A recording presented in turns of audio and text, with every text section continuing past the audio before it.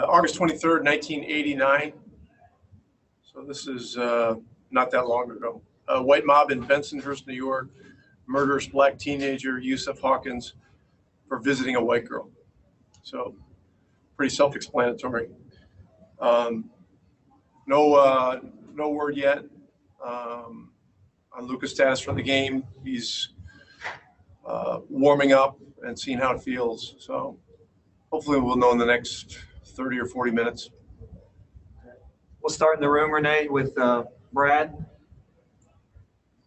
When you look back at the tape from last game, Doc just said the Clippers did their best defensive job. What did you see that you guys needed to do better to get better shots? Well, we were very good in the second half. In the first half, we struggled because we didn't move the ball well enough. We didn't create enough scramble situations for their defense, and we didn't play with enough pace. Now, part of this is, it's hard to play with pace when you're giving up 45 points in the second quarter. So, we've looked at some ways to defend these guys better, hopefully get more aggressive in some situations. But they're a great team. They've got great players. They put you in a lot of tough positions. Mark in the room. Rick, it's been a tough 8 months for everyone here in the NBA with Kobe's passing, but it would have been his birthday today. I was wondering. Who's that? Kobe. It would have been. Oh my goodness. Yeah, it would have been his birthday. I was wondering today or just recently, have there been any particular memories that have stuck with you? Oh, there's so many. There's so many memories. I mean, the emotions of when that happened and talking about all the recollections, memories, recent interactions that I had with him, that he had with certain guys in our team, including Luka. It stokes so many different emotions. But the number one thing for me was how he pushed the game and pushed the people that he competed with to a higher level all the time. And if you didn't meet or exceed that level, I mean, he was going to beat you. And that to me was probably the greatest part of his legacy. But there are so many other things, and the images of him and Gigi and their special relationship and the relationship he had with his girls and his family and all that.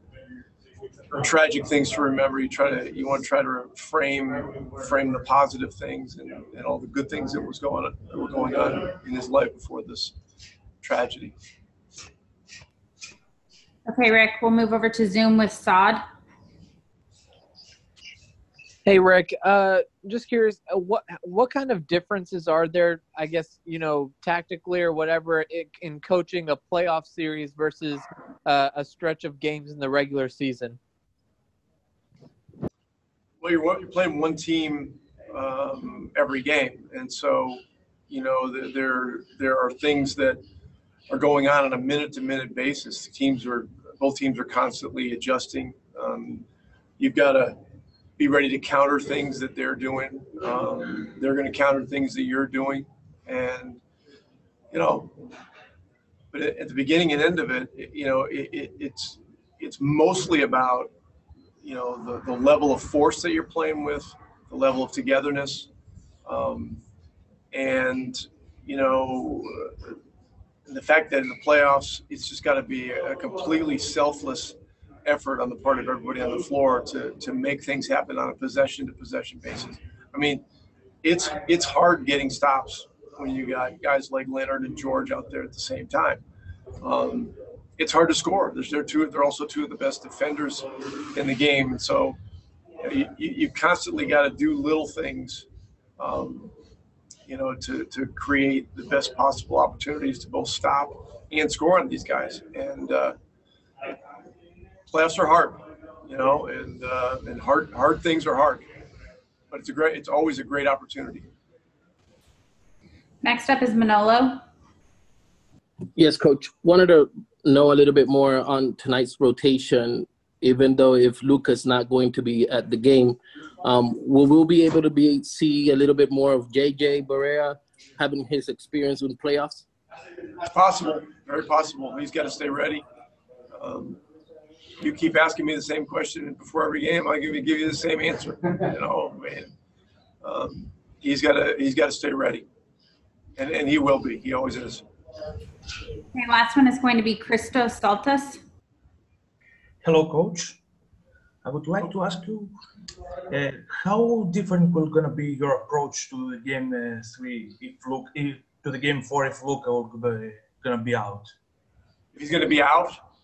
If he will not be available for tonight. Yeah, if he's not available, you know, obviously we have to have someone else start in his place. I'm not going to talk about lineups at this time, but and look, it's straight across the board. It's next man up, you know, and everybody's got to be ready. You know, it's